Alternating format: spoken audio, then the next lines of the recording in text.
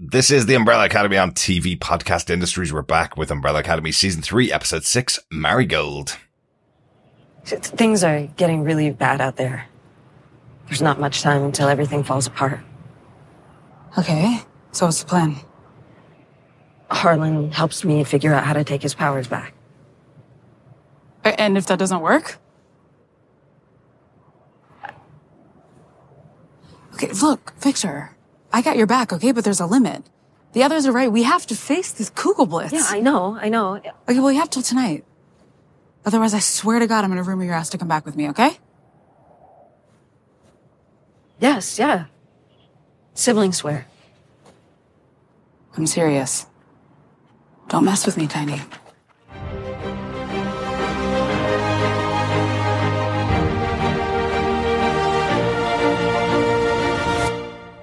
Welcome back, fellow Academy alumni, for our 6th episode discussion of Season 3 of Umbrella Academy Marigold. I'm one of your hosts, Derek. Hello there, fellow Brollies. I am one of your other hosts, John.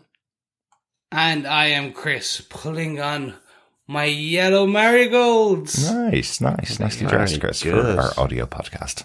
Yeah, ready, exactly. No one can tell whether I actually have a pair of yellow washing up gloves on or not. I like it. Another episode of Umbrella Academy and another filling in of another backstory we have here kicking off. We're going to talk about this episode in spoiler-filled detail as always, so make sure you've watched episode 6 of season 3 of Umbrella Academy. Before continuing with the podcast, if you want to subscribe to the podcast, you can also subscribe to us by going over to tvpodcastindustries.com, where you get access to all of the shows that we're covering, all 51 of the shows I think we've covered so far over there. Yes. Yeah, lots and lots. And we have just started our coverage of The Sandman on Netflix as well, so you'll get our coverage of that as well. Hopefully you'll join us for that. You can also join us on our Facebook group at facebook.com/groups/TV Podcast Industries to share your thoughts about any of the episodes that we're covering. Yes, we have sand everywhere, but it's okay, because we're here to talk about learning education with the Academy. So should we jump straight in? Absolutely. That would really annoy Anakin Skywalker, wouldn't it? Yes. I guess it's not his favorite To the show. point of killing? Yeah, probably. Probably. Yeah, let's get into this discussion about this episode of Umbrella Academy. The show was created for television by Steve Blackman and Jeremy Slater. Was based on the comic book series by Jared Way and Gabrielle Ba. The director for this episode is Jeff King, his first Umbrella Academy episode, but he will be directing the finale of this season. Nice. Yes. I wonder if that's telling him somehow. It might be something looping back to this episode, maybe. Yeah. Maybe. Maybe not. The teleplay for this episode was written by Lauren Otero. Interestingly, Lauren wrote an episode of MODOK, the adult animated Marvel show. Oh, nice. Yeah. I cool. loved that. Yeah, me it was too. Patton Oswalt. It was fantastic. It was zany. It was just good fun. It was. And it got canned. No. We got one season and that's it. But we did hear confirmation that MODOK will return in live action coming up in, I think it's in Ant-Man and the Wasp Quantumania that he's coming up in. Apparently.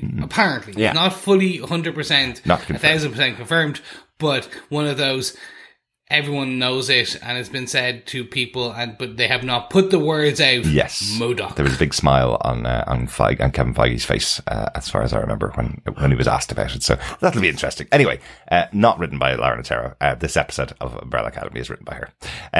John, do you want to give us the synopsis for this episode?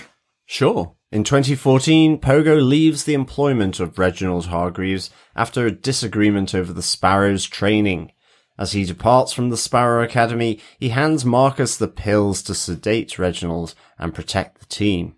In the present, after an exhausting night, Lila and Diego have misplaced Stanley. A trail of Slim Jims takes them both through a secret tunnel in the White Buffalo suite, which leads to an abandoned alternate version of the Hotel Obsidian called Hotel Oblivion. At the Sparrow Academy, Ben asks Luther to join the Sparrows, and Klaus tries to bond with his father, asking why Reggie in the original timeline killed him repeatedly. To figure it out, Reginald, who is fascinated with Klaus, decides to experiment by electrocuting Klaus to death. After tracking Pogo to his caravan home, he tells Five that the symbols in the tattoo were connected to Reginald's obsession with a dangerous idea called Project Oblivion. Meanwhile, back at Hotel Oblivion, Lila admits to Diego that Stan is not their son, but is the son of her friend Trudy, and she is just babysitting for a week. But despite the shock of her bombshell, they still can't find Stanley.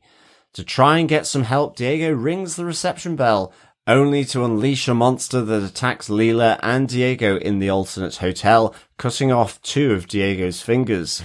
They escape back through the tunnel and manage to lock the monster out of Hotel Obsidian, just as Stanley returns back to the White Buffalo suite and is then unceremoniously consumed by the Kugelblitz in front of Lila and Diego. Oh, God. At the deserted former drive-through cinema, Harlan and Victor manage to succeed in transferring Harlan's powers back to Victor.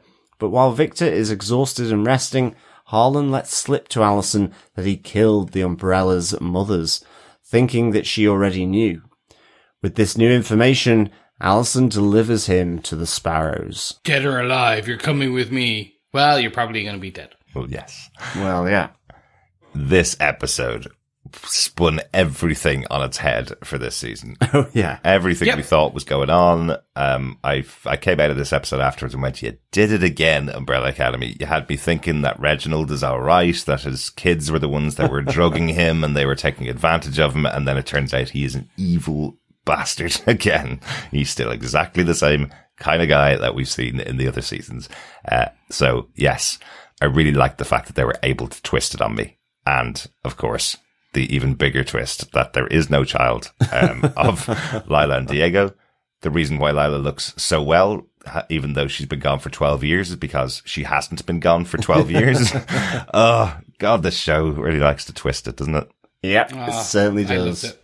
So should we get into our spoiler-filled discussion of this episode? Yes. Absolutely. I'm going to kick us off with Pogo is back. In business, boys, tattooing the hell out of arms, legs, belly buttons, faces, necks, you name it. But you don't tattoo kids. No, not kids. I don't know. I really like this. It's also funny that we obviously still have the exact same voice from Pogo. It's still the exact same upper class British accent, and now it suits him even less as a tattoo artist. Who's also a simian. Yeah, and I do love how he doesn't tattoo kids until the kid asks to really, and then the kid takes off the shirt and tattoos him anyway. And then he gets tattooed. Yes, exactly. I had so much fun with this. Mm-hmm. Just the flashback, the Pogo himself. Yeah. Like, there's so much to unpack on this one part. Like, fully so Pogo doing the Kill Bill training montage, fun kind of kung fu fight scene was just great. I totally had the Matrix in my head for that scene. Yeah. No, I had kind of Bruce Lee kind of kung fu, that type of thing. Yeah. I had all of that in my head. Yeah. I think it was with the Matrix bit with the squid arm, and you have Jamie doing the sort of the lean back, we saw Neo do on top of the skyscraper with the bullets from the Men in Black. I know that's not their names, but I always thought they were the Men in Black. And of course, the great sparring with the bell in the middle, sort of. Just really, I really enjoyed this scene with Pogo, actually. And just what it kind of brought here. Absolutely. And just certainly with the little confrontation with Reggie as well. Yeah. I loved having that flashback to all of the Sparrow Academy in younger days, all training together. I thought it was really good. I loved how it all resolved, how Jamie actually won, what looked like an unwinnable session. And that was a teachable moment from Reggie, but he was willing to let Jamie die right then and there. If she didn't tap out or work out how to win, then it looked like he was going to allow Ben kill her, basically. Yeah. I also quite liked that Alfonso's face was less disfigured back in 2014, which was a nice little touch, I thought. Yeah. Derek, you talked about how they had you like, oh my God, Hargreaves is a good guy. It's great. And then just throughout this flashback, he's the same Reggie Hargreaves. Like, he is just 100%. And that Pogo is the one telling them to drug him and keep him sedated. Yeah. Like, it was a nice little touch to see that. Absolutely. And also a really good reminder. We'd mentioned about him being an alien on our podcast earlier on, but they haven't talked about that. Here we do get it called out because Pogo says to him, "Where's your humanity, man?" And he goes, "What humanity?" From Reginald, confirming again, "I'm an alien here. That's why I treat these people the way I treat them. They will do what I want them to do. That is their job." Yeah. Yes. Fascinating. And then back in present day, again, just getting Five and Pogo together. Like, first in the biker place, and then just after that. And then you get the introduction to Pogo's missus. Well, absolutely. But look, if you've got a show that you got a 15-year-old and you've got a simian that speaks, stick them both on motorbikes. Sure, why not? Have a chase down the road. Hilarious. That was so much fun to see that's the chase that's going on. Both of them on motorbikes down the street. It was good, really good fun. And just blinking and getting the guy off it was the fun part. That was very cool. It was really good. And of course, there's this kid walking up to the caravan, and Pogo's wife is, get your ass off my property before I call the truant officer. Of course. It was really nice, Yeah, really good to have that introduction to her there as well. And then just seeing what happens with what comes from this and Project Oblivion. And finding out more there that this is an ongoing part of it. Just the whole thing it leads to more questions, and then finalizing with time continuing the way it is, which Five gets the tattoo. He must not break the timeline. Yeah. Exactly. And also with Project Oblivion, just the second part of that tattoo that number 5 got from himself, back at the commission's headquarters is this sigil, which is on the door in the, Great White Buffalo suite. Yes. And, there's this talk from Pogo that it actually could be magic, which, number 5 is a little bit skeptical of because, despite the horror that is Reggie Hargreaves, the one thing that at least garnered some respect from number 5 was that he believed in science. Yes. He was a man of science. Like we see him with doing on Klaus effectively later on in the episode, the hypothesis testing. Yes. So, fascinating. Yeah, really good. And I like that this is how they've used Pogo in this season, bringing him back to give this information and kind of get an interesting idea of what happened to him in this world without the umbrellas, I suppose, with dealing with the Sparrows. But really, it was a kind of a touching moment. Even though we haven't seen Pogo, we know how important he was to the Umbrella Academy family to those Hargreaves, and seeing him effectively thrown out within a couple of hours by Reginald was sad. It came across really sad. You could see everybody was really hurt by it in the Sparrow group. Yeah, absolutely. And I think the other thing with Reggie here is just how, like you mentioned, seeing the drugs that Pogo hands over to the Sparrows, ultimately Klaus at the end thinking he's going to that doped up Reggie who was kind of fun with him, but ultimately he's given him the tricks of the trade to stop taking the dope, so he's back to his uncompromising sociopathic sensibilities that we see here. Death 58 for Klaus then. Yeah. And I did like Reggie's, "You are marvelously deranged," as he is, looking to hug Klaus as he puts on the pads that will send the 240 odd volts directly through his body. And just Klaus, just the way Robert Sheehan is like, "What are you doing? What's this?" Like sort of leaning into the hug, and then just the little What are you doing? What's that? Good stuff. Good stuff. Yep, that was my point. All about Pogo, and welcome back, Adam Godley, to the role as well. Good to have him back there. I'm not sure whether we're going to see him for the rest of the season. He's kind of imparted his wisdom, but good to have him back for this episode. Who wants to go next? Who wants to give us the next big moment from the episode? Oh, well, I think I'll go next because it's just the great gag, I think, from this episode. I just loved it. I guess there may be people that take it either way, that they would love Diego to have the son, but it's the fact that it's coming from Lila, that all this time of Stanley, Diego, and certainly from the last episode where, Diego was the one that initiated the hug, sort of being protective and comforting to his son. And what we get here is that it's just her mate Trudy's son, and she's babysitting for him. So she just thought she would say it was her son and his son, so that she could kind of let him squirm and get a bit of revenge back on him. And so she could kick the tires and find out how good of a parent Exactly. I absolutely love these two together. Really and Lila is so great. I love her in this season. You forget how funny she is at times, but she has some great lines here. I love when Diego realizes this and goes, "Are you insane?" And she goes, we met in a mental asylum. Yeah, I know. So, it was just really good. And I think the other side of this is the fact that Diego and Lila are looking for a missing Stanley here. They've followed his favorite meat treat, to that door.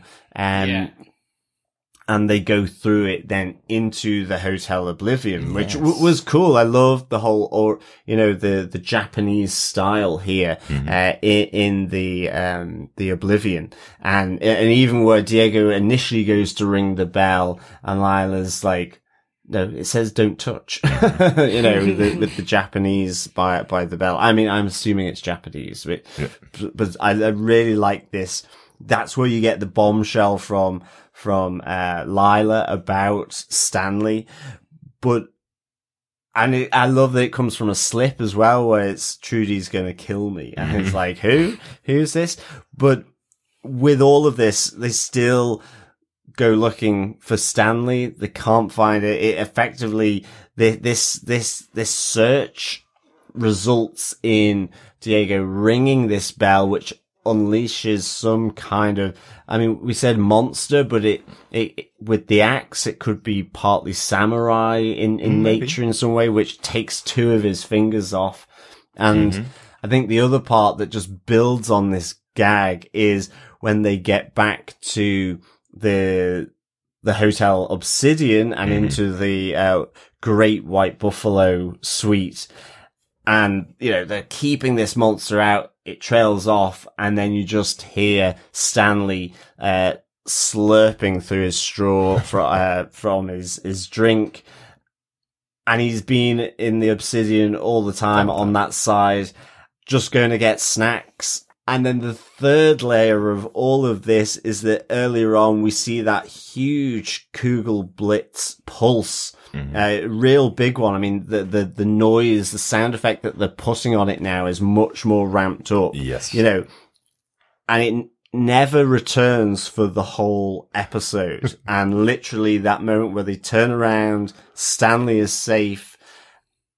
You've just heard that he's not Diego's son, and he gets wiped out by the pulse, returning back to the Sparrow Academy's basement. I loved this from top to bottom. Absolutely brilliant. With, I guess, some of my favorite characters of this group, and I just thought it was genius and beautiful and hilarious, and added, with the whole Hotel Oblivion, this with the doorway through. Just connected with what Pogo and Five were talking about. So I really, really enjoyed this hugely great gag. It's a really, really good gag, and I still think I'm laughing in shock at the fact that they killed off Stanley at that very moment. It's just so well timed, and I've loved him in the series. Been really, really enjoying him, and knowing that he has absolutely no connection to Lila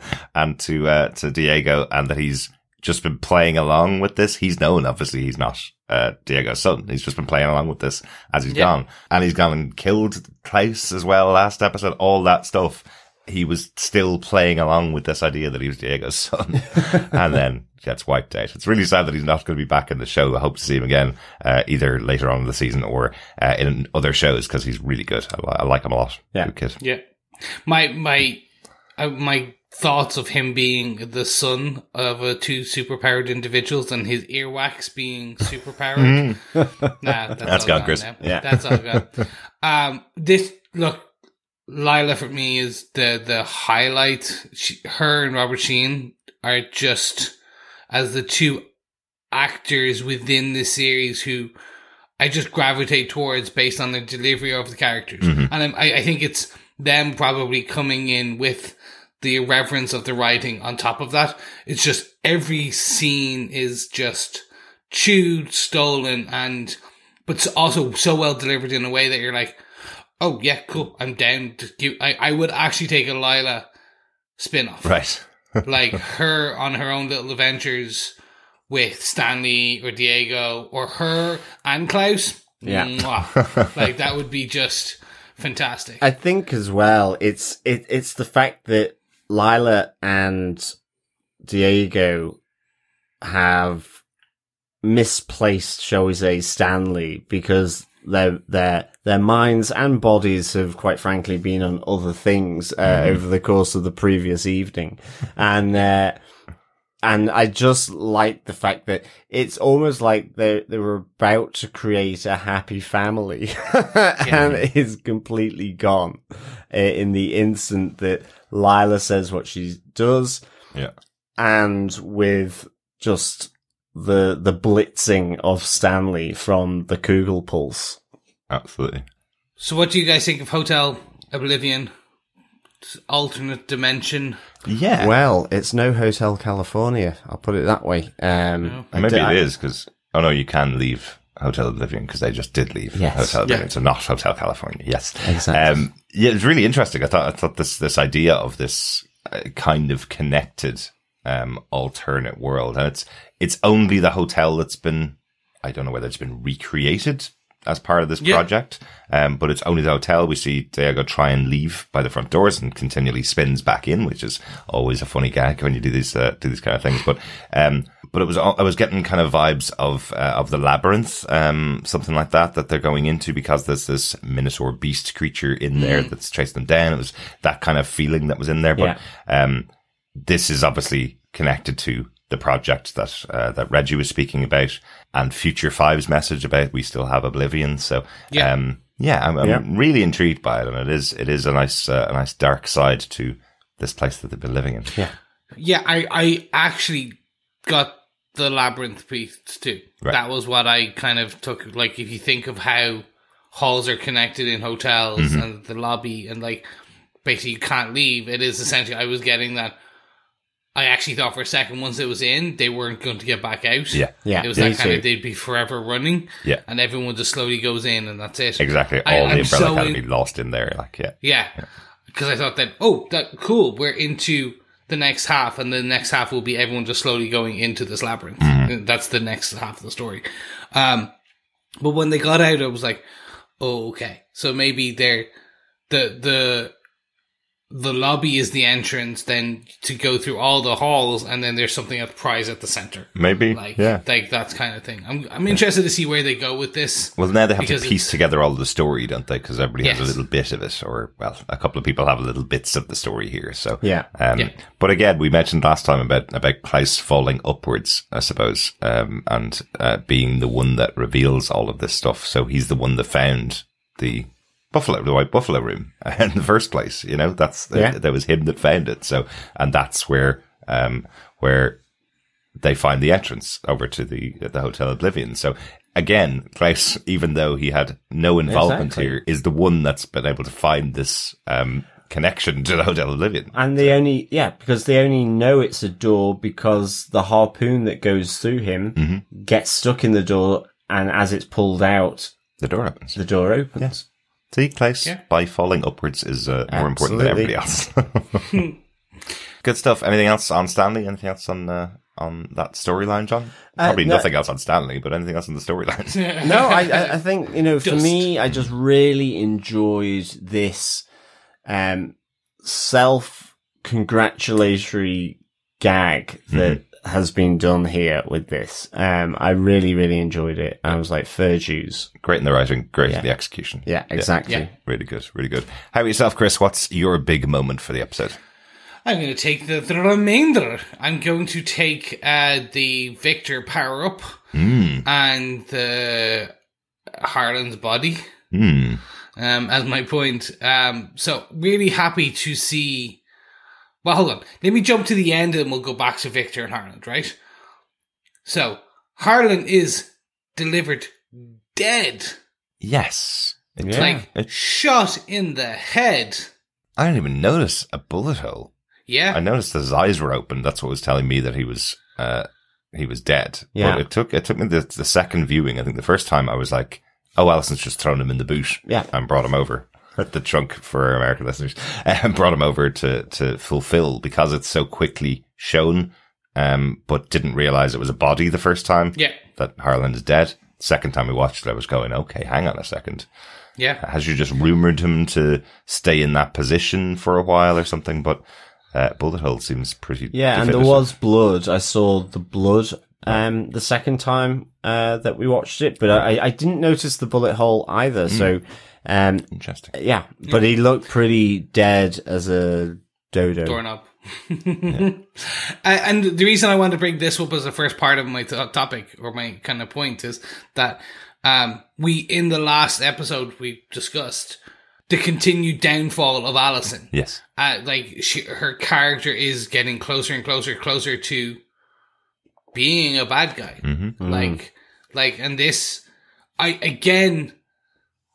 this is the part, she learns that Harlan is the reason for her mother's death. Yeah. In this universe. So not technically her mother, but her mother, depending on, her alternate universe mother, alternate timeline mother, excuse me. Yeah. And she then kills him and delivers him to the Sparrows as part of their request. Yeah. For bring me the head of kind of thing. You're absolutely right. It's that her mother doesn't exist in this universe, which means Allison doesn't exist in this universe, which means her daughter doesn't exist in this universe. So it's the full timeline that he's created by killing her mother in this timeline. Is effectively what she's so angry about. But I also like that Luther has joined the Sparrow Academy, is wearing his Sparrow Academy outfit because he's definitely one for the merch. But he's the one that is there when she delivers the body. He's the one that sees what's happened with Allison as well. So, and Reginald back to absolutely full Reginald quality there as well, with his perfectly manicured mustache. Well, that's it. Yeah, I mean, the thing with Allison was that I like the fact that she goes into the Sparrow Academy because she could have just dropped him off and then gone back to the Hotel Obsidian, but she does go in, I guess, joining them. Yeah. But seeing Luther, there's just this scoff of disdain seeing him in the Sparrow outfit. Tweet, tweet. Yeah. Which is red leather rather than a bird costume, of course. Yes. Yeah, her going into the Sparrow for me is she's her loyalty has changed. She's changed side now. She's gone. The Sparrow was the antagonist. Allison now is an antagonist. She has taken that leap, if you will, or taken flight into the Sparrow Academy. So yeah, it's interesting. We'll see where that goes. Will she stay bad? Is she the big bad now? Yeah. Is she going to rumor everyone? Time will tell. Yeah. Stepping back to what Harlan being depowered, we see Victor and Harlan discuss the power and getting. Basically, the reason he is what he is, which we knew, is that part of Victor, part of the power, the particles, the fireflies from him is in him. Yeah. That is it. So, like, Victor needs that. Victor needs to take back that part of him. Yeah. That part of his power. And seeing this huge, interesting kind of give and take. Give me your, like, find the hum of the universe or the people or the power. I was a bit like, there's a special sound to the power. I was like, okay, kind of see what you're giving me and telling me that, like, they listen to, like, certain frequencies and there's a frequency for their firefly power. And that Victor has to kind of zone in on that and then pull it out. Yes. Kind of. But that's visually stunning. Looked great. Kind of was like, science is a bit iffy on this one. Don't think there's science of superpowers, Chris. There should be. There certainly should. But we also kind of learn, and we've seen it quite a bit from the first time we saw Harlan in the show, that it's in his mind constantly, this humming. Yeah. And that's what he's trying to block out by listening to the various sounds that he's been putting in his ears, just try and stop this. So this whole task really that Victor's going through is because it was his fault that Harlan has been in this position and has been being driven insane really since 1989 when this sound came back into the world. It's been going through his head ever since. So that's why he's taking it back. That's why Victor needs to take the power back out of Harlan, because it's ruined his life completely. Yeah. So yeah. It was a really fabulous scene, though. I loved that one, particularly with Alison sitting away. She's having those conversations with Ray again, like she did last episode, where she's has this figment of her imagination, telling her things are going to be better. And behind her, the sky is darkening as Harlan and Victor are trying to swap the power effectively. I think it was a really cool image. And then as she runs in and sees the two of them flying in the air with their different coloured powers around them, it's a really cool image. Really absolutely. And I think, like what you were saying, Chris, in the last episode about whether she would become more of an antagonist or, there's this potential for redemption, at least until that point where she snaps because of what Harlan tells her. Yeah. She has kept him safe. She has kept it from the others. She actually, intervenes because she sees the energy resonating that's hurting Victor, to try and get, Harlan to stop. Ultimately kind of told just to clear off. And you have this, the great moment on the swings where, as you say, the sky darkens and so on, and you see it all swirling around, as they're sort of floating in air. But, I just thought it was really nice. I just liked how it moved from that really intimate moment with her and Ray on the swings and her going through this stuff, with him, to then effectively, seeing what's happened, but then snapping again because of Harlan's information and what he's done. Yeah, absolutely. Good stuff. Good point, Chris. Anything else on the point that you want to talk about? I think that's it from my side. Any other notes or things that we haven't discussed for the episode? I just have one note from my side, which is I did love that in the Hotel Oblivion, the buffalo painting had the rear end of the buffalo sticking out into the room. So again, maybe a little bit of a hint as to, being, sort of two sides of the same thing. Yes. In this case, the buffalo. I just thought it was a funny gag. But I did. It's a funny gag as well. So I really like that. And just like the reaction of Lila and Diego to seeing, this arse of a buffalo sticking out of the painting frame. Yeah. Yeah. Good fun moment. Another fun moment was Faye's reaction to the new relationship between Luther and Sloane, where they think they're being all quiet and keeping it under wraps, and Faye's kind of going, I share a wall with your bedroom, I know exactly what's going on. But that was really good before him becoming a member of the Sparrow Academy. So now they're evening up the numbers, really, on the number of members of the Sparrow Academy and the number of members of the Umbrella Academy, right? We're getting closer to even Just numbers now, I think. Good stuff. Overall, John, how would you rate this episode? I would give this 4.5 false paternity tests out of 5. Yes, really just loved this episode. It was fun. It had the drama of Harlan, Allison, and Victor. It had the intrigue of Oblivion. It had Pogo. I just really, really enjoyed this. I think all the elements that makes Umbrella Academy just so good. So, 4.5 false paternity tests out of 5. Excellent. Chris, any thoughts on the episode? Final thoughts? Loved it. I'm interested to see where the final kind of half of this season is going. I really didn't expect to introduce kind of like the alternate hotel. Like, I didn't know what Project Oblivion or Oblivion was going to be. Yeah. And then seeing Obsidian and the hotel, and it's an inverse almost, if you want to think that, but i.e. from the rump of the bison. But I'm very intrigued to see where we go with this. And then I've talked about Allison a few times now. I think it's because I saw so much potential for good and humanity in the character over the last couple of seasons.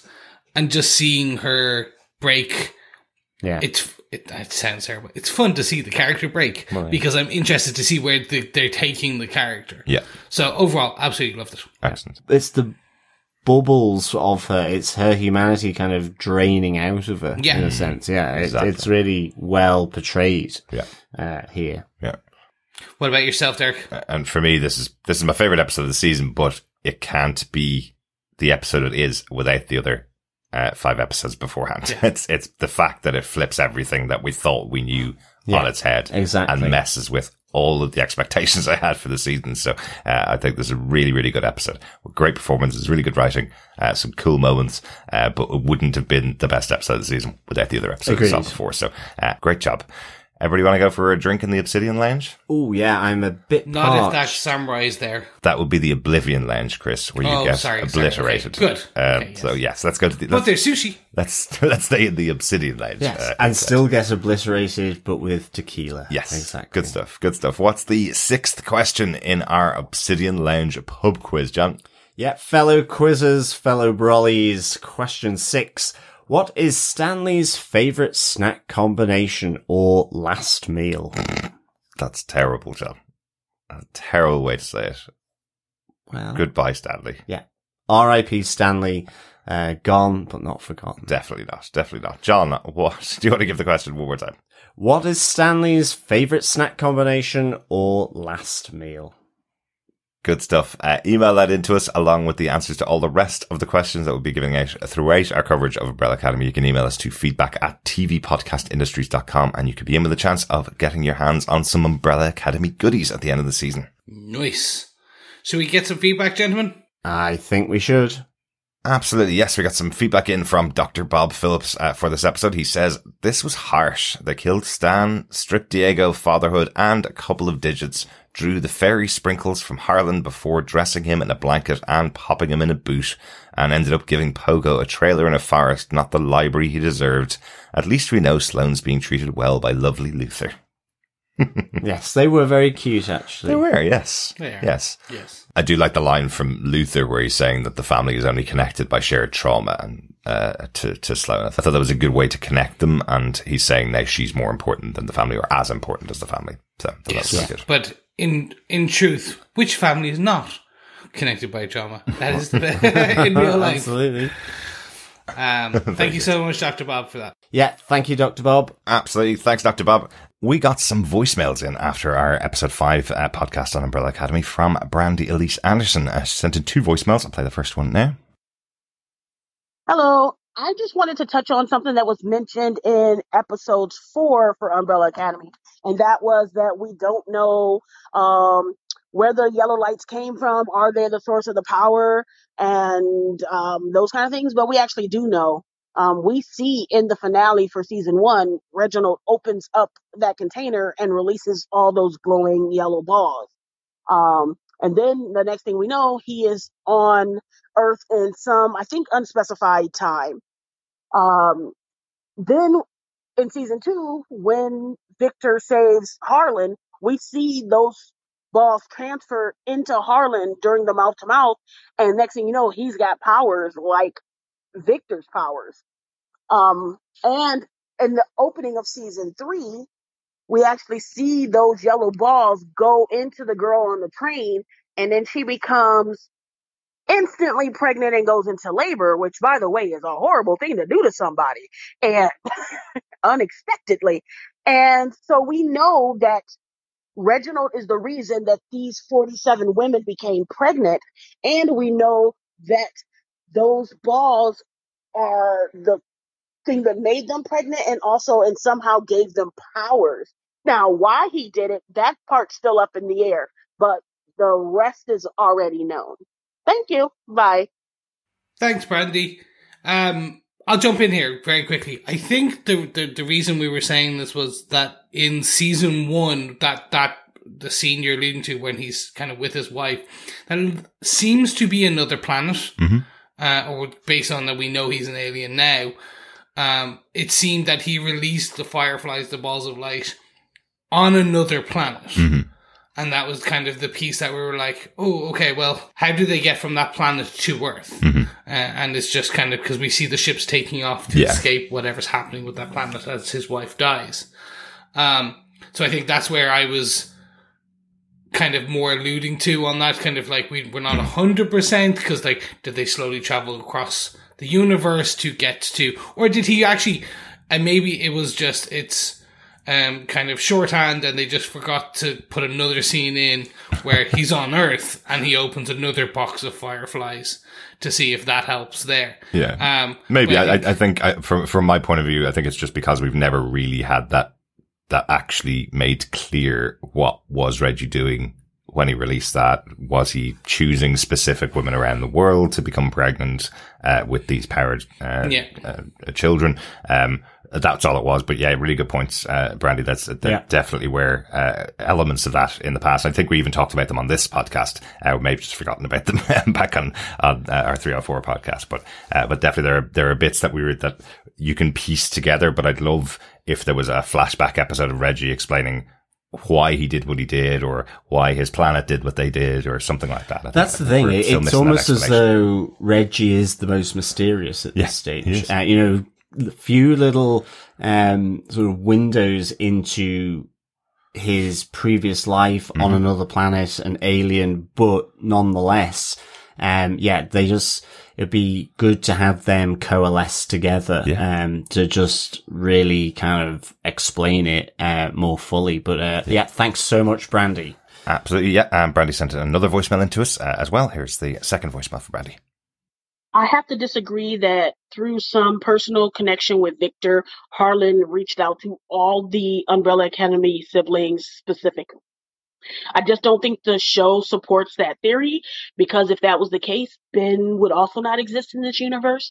Yes, he had already passed on before Victor and Harlan met, but the connection would have already been there for Victor, and therefore that chain reaction would have included him if that was the case. Also, 27 women died that day, not 17. And the Umbrella Academy not only had no connection with them, they did not even know about them. They only knew of the 7 siblings and Lila. And they've only known about Lila for a few days. So I just really think it's more likely that Harlan's powers either exhausted themselves before he killed all 43 women, or he was able to finally get a handle on them, like he said he was trying to, and kind of reel them in. But he had already unfortunately killed 27 women. I think that that's a much more likely theory for it than that there was some kind of personal connection for people he did not know that affected so many others.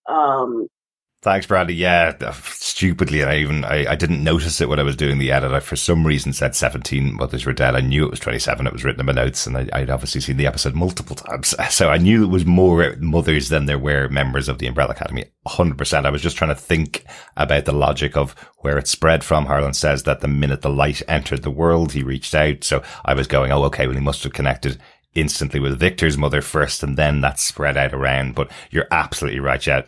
Obviously, there's way more than more mothers that died that day than mothers of the Umbrella Academy. So, of course, it couldn't be just those connections. And you're right, it isn't. Ben is still alive. But the only thing that was rationalizing that in my head was because Ben didn't exist, so Harlan wouldn't have known Ben. That was the only reason I was saying it. But it's just a theory. It wasn't particularly important in the story. I don't think we'll find that out either as to why it spread out the way it did, in the same way that we don't know why the 43 women themselves were chosen to be instantly pregnant. We don't know that. So I was trying to rationalize it some way, but obviously it's just a theory. And that's all these are. Fun theories. But thanks so much for your feedback, Brandy. And as always, yeah, just keep sending it in. Always great to hear from fellow fans. Yeah, good stuff, Brandy. Thanks for the feedback. Really good to get your thoughts and theories in on this one. Mm-hmm. We also got some feedback over on Facebook, on our Facebook group, from Akeisha Horton, who says it was implied that Alison rumoured her husband to love her, never directly stated. We know she rumoured her daughter, which is what caused her husband to leave her.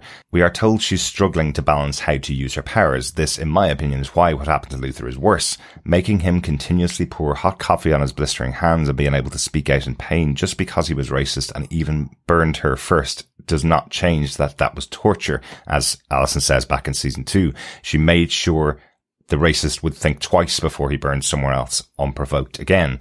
Another quote from Alison: when she rumoured Otto to kill his own brother, she could have easily had them both leave. Why would she tell someone who she believed was hired to kill her and her family to leave? Wouldn't they come back and finish the job later? Keep in mind, all of the kids were trained to defend and kill. We don't know what type of moral code Reginald encouraged. It is implied that they were on the right side of the law, but we only know for sure that they were used to pursue Reginald's goals. I don't know that she has a lack of respect for others' free will, or that she is grieving and making choices based in grief as opposed to what is best for all based on the outcome of the season, without any spoilers. Interesting. Thanks for no spoilers for the rest of the season there, Akeisha.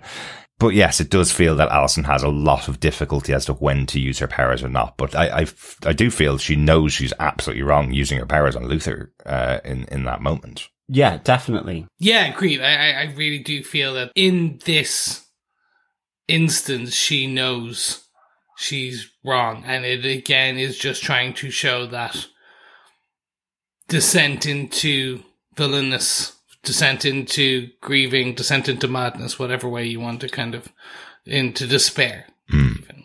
Yeah.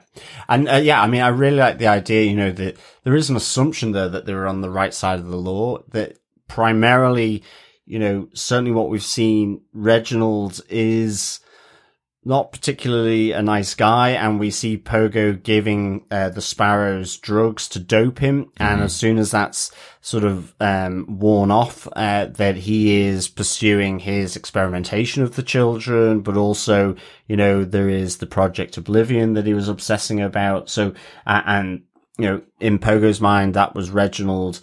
He was going to put the Sparrows in harm's way. So I would agree. I think it's Reginald focus as to what they do. And he's pretty objective and ice cold in terms of what he's looking to do. And I think this couples back to, the balls of light and the fact he is an alien and his overarching kind of story and a bit more of a fuller explanation. So I really like that sort of kind of nuance there, Akeisha. Yeah, good stuff. Thanks. Like, he has no morality, he has no humanity. He is an alien, and they were all taken at birth as well. So they may have learned some of their morals from him. Yeah, for sure. Yeah. Thanks so much, Akeisha. Yeah, thanks, Akeisha. Thank you so much, Keisha. And thanks to everybody for listening along with us for our coverage of Umbrella Academy. This episode of Umbrella Academy on TV Podcast Industries is brought to you by our supporters on Patreon, including Jenny V. Thanks, Jenny V. Yes, thank you so much, Jenny V. Yeah, thank you, Jenny V. And of course, if you want to support us over on Patreon for a regular monthly amount, you can head on over to patreon.com/TV Podcast Industries, or for a one-off support, you can head on over to buymeacoffee.com/TVPI. And of course, sharing the podcast is sharing the love. And so subscribing, rating us, leaving a review, and supporting us in that way is also fantastic stuff as well, fellow brollies. Absolutely. Yes, thank you so much. Yes, thanks so much for your support. We'll be back next week with 2 more episodes of Umbrella Academy. We'll be talking about Season 3, Episode 7, Auf Wiedersehen, and Episode 8, Wedding at the End of the World. Nice. We will also be covering another show over on Netflix as well, and that is Neil Gaiman's The Sandman, Episode 1. Hope you're watching that one. Yes, and hopefully you don't have sand where we have sand from covering all of The Sandman. I'm going to just make sand puns and jokes throughout the whole thing. I promise I'll edit all of those out, fellow Academy. Thanks so much for joining us. Talk to you again next time. Yes, thank you so much, and we'll speak to you again soon. Yeah, thank you so much, fellow brollies, for joining us for this episode of Umbrella Academy. We will be back next time, of course, but until then, keep watching, keep listening, and keep being fascinated. Fascinated. Bye. Bye. Bye.